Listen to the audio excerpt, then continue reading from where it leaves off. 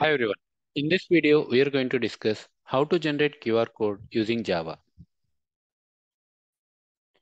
Here is the agenda of this video. First, we'll see what the problem statement is, and we'll see what is QR code, followed by how to generate QR code using zebra crossing library. And we'll also see what are all the other libraries which can be used to generate the QR code. So let's get started with understanding the problem statement. So in retail shop, shopping malls, in grocery shops, people wanted to know more information about the products or goods they select, right? So, but that information might not be, present on the product itself, the entire information. So maybe the information might be a lot of information, right? So all that may not be present on the products. And once the product is selected, people go to the billing counter to get the product billed, right? So there in the near the billing counter, billing guys might need the information about the products they wanted to bill, right? So like product numbers, serial numbers, batch numbers, all these might be present on the product, but how do they enter that into the billing system? So it takes long time to enter that into a system, and also it's a tedious job, right? Entering the information into the system manually. So that's a tedious job. So what's the solution for that? So the solution is to use the quick response code, which is usually called as QR code. So what does it mean by, right? So it's a grid arrangement of the black squares on a white background. So that can be read by an imaging device like smartphones, scanner devices, and so on, right? So how does it look like? Let's see an example. So this is how the QR code looks like. And this is called as two-dimensional barcode, right? So lot of information can be, you know, encoded and can be represented in a QR code form like this, right? You might have seen these codes, right? Near most of the grocery shops, shopping malls, restaurants. So you might be seeing these codes to pay amount or the money online, right? So you might be have seen at various locations these types of code. So this actually can represent any text, web page, URLs, anything. Lot of information can be encoded and put it into a in simple form. You can see, right? This is a QR code form. And there is another form called linear barcode. So which we call it as one-dimensional one. You can see that here, right? As an example. So which is usually used to represent the numerical information, right? So which has a which can only store the limited amount of information. But the 2D one, the two-dimensional barcode, so you can see it, right? So we can actually store a lot of information into that. So we said the data is encoded, and then it is actually generated a QR code for that, right? So what are the different encoding modes? So there are different encoding modes like numeric only, where the possible characters used for encoding will be 0 to 9. And the maximum characters that can be encoded is 7089, right? So in the same way, you can see different encoding modes here in this table. So we can use alphanumeric, we can use binary, we can use Kanzi or Kana, which is a Japanese script. So these are the different types of encoding modes used to encode the data into QR code. Finally, we are going to see how to generate the QR code now, right? So how do we generate the QR code for a given data, right? So we are going to use a third-party Java library called Zebra Crossing, which is represented like Z cross ing, right? And this is a popular API which allows to process the QR code. So if you're using a Java project, right? So you just need to add these two jars, Z cross ing core jar and Z cross ing Java SC jars. So these two jars should be added to your Java project. So the links of which I have provided in the description below. So you can just download these jars and add to your Java project. And if you're using a Maven project, then you can just add to your pom.xml these two dependencies. And then you're ready to, write the code to generate the QR code, right? So now let me show you how to generate the QR code. So what all we need? First, we need data. So what data you wanted to generate the QR code for, right? So what I'm going to do here is, so this is my YouTube channel. So I'll just have this information, this URL I wanted to generate the QR code for. And then where you wanted to generate the QR code. So QR code is an image. So I wanted to generate the QR code at some location. So which location? See, maybe I have a directory here. So I'll call this as techstack9.png is my path, right? And the char set. If we wanted to set the char set, we can provide the char set, and then I'll call this method generate QR code, and pass this information. So URL is my data. What's the path? Path is path and then char set. And we need to provide the height and width. It's a two-dimensional one, right? It is square. So you can provide height and width for it. So I'll just provide it as some 200, 200.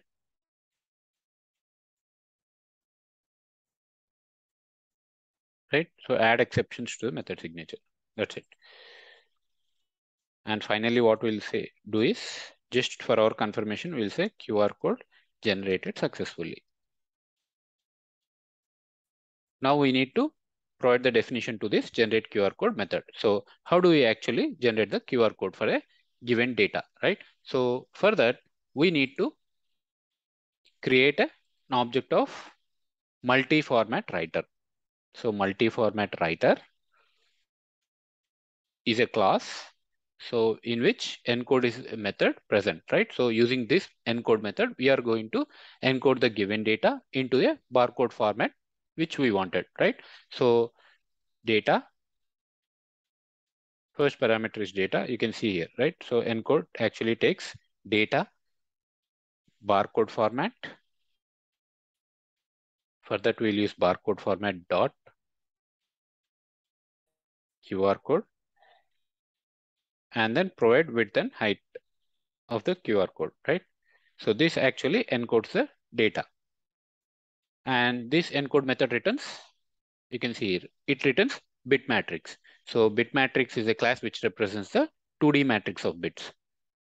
So let's capture this into bit matrix.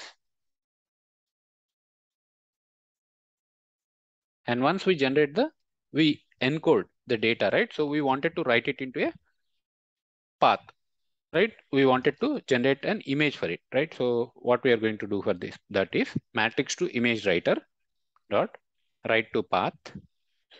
What you wanted to write, bit matrix, and what's the format of the image you wanted, right? So you can just hard code it like here, or we already provided it in the path, right? So let's read it from the path itself. So how do we read it? We'll just take a substring of it and then get the last index of dot.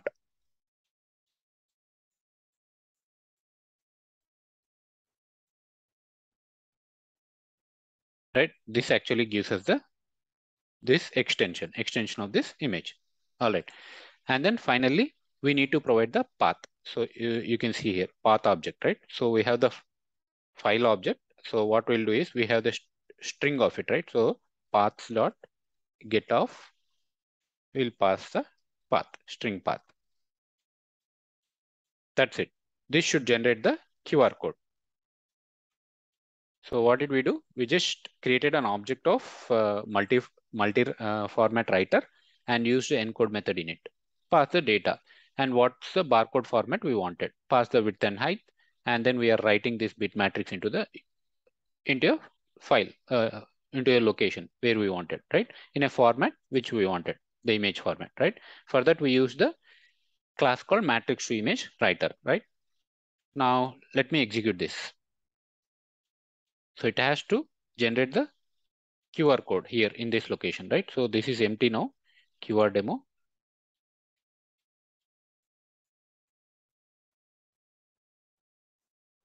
So it says QR code generated successfully. Yes, we have the QR code here, right?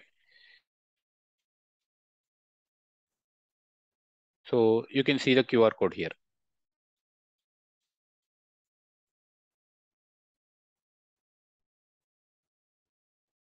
So this is the QR code generated. And if you wanted it to be still bigger, so you just need to modify the width and height accordingly. So we just give the dimensions as 200 comma 200, right? So if you wanted it more bigger, then you just increase the size, width and height, right? So this is how you actually generate the QR code, right? Now let's see how to read this code, right?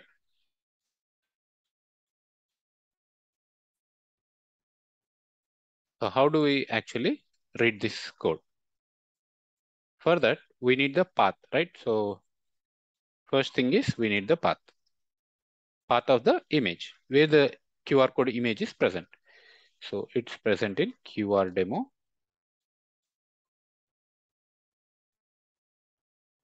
textstack9.png, right? So the QR code is generated, and so if you can take any smartphone and you can scan that, right? So nowadays smartphones have the inbuilt capability in their cameras to scan the QR codes, right? So if you can scan the QR code, so then you should be actually getting the URL of the YouTube channel, right?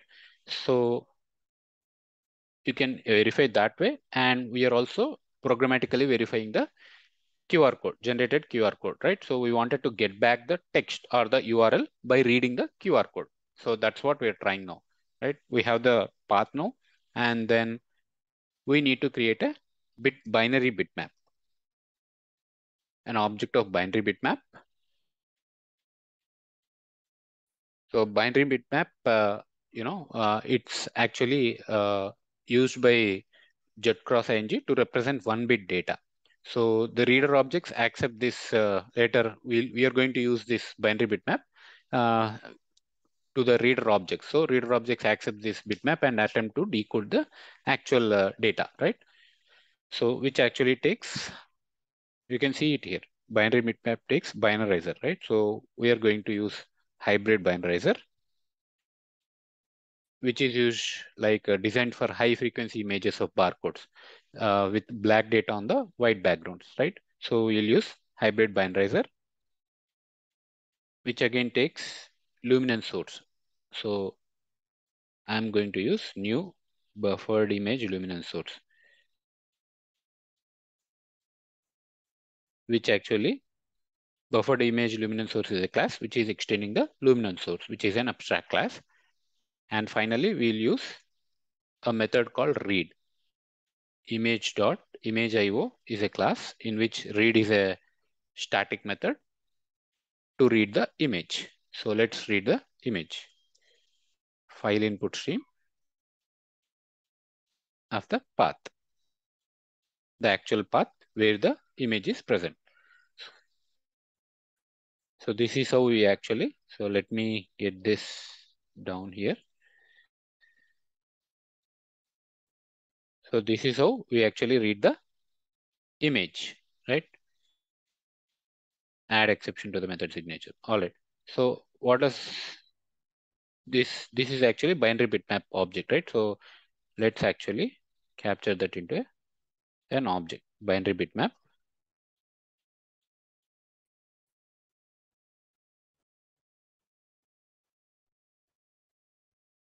So we have a binary bitmap. Binary bitmap. So this is the class, which is the core bitmap class, which is used by the jet cross ing to represent 1-bit data, right? So we need to pass this to the reader object. So let's pass this to the reader object. Again, new multi-format reader. We use multi-format writer to write, right? To generate the QR code. We are using multi-format reader to read the QR code. And we use the decode method. Earlier we used encode to encode the data. Now we are using decode to actually decode the data from the QR code, right? And pass the binary bitmap here. So decode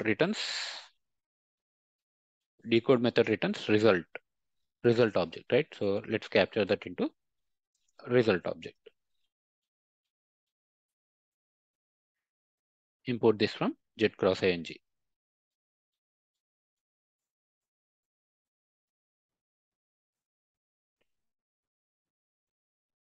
So now we have the result after decoding the QR code. So let's print that on the console and verify. Let's say data stored in the QR code is, what's the data? Result dot get text.